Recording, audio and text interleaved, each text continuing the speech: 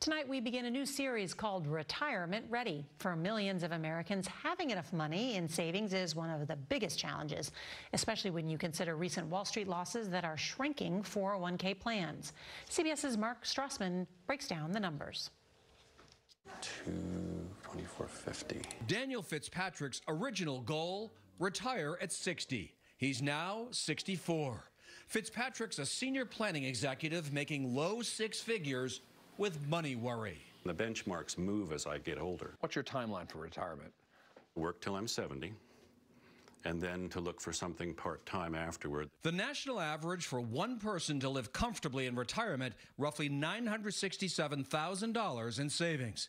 Every retirement scenario is different, but that's $74,000 a year for the average American worker to live out his retirement. What's troubling, the typical retirement account's balance, $144,000. The average Social Security benefits that people draw are about $20,000 every year. And if you are just relying on Social Security, it will be very difficult to make ends meet. And yet, 40% of retirees say Social Security is their only source of income.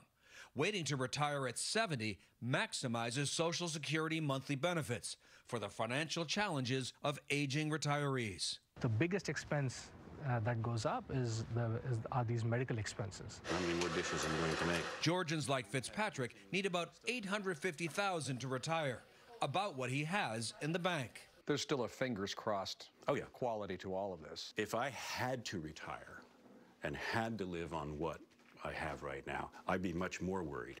At least he's on track.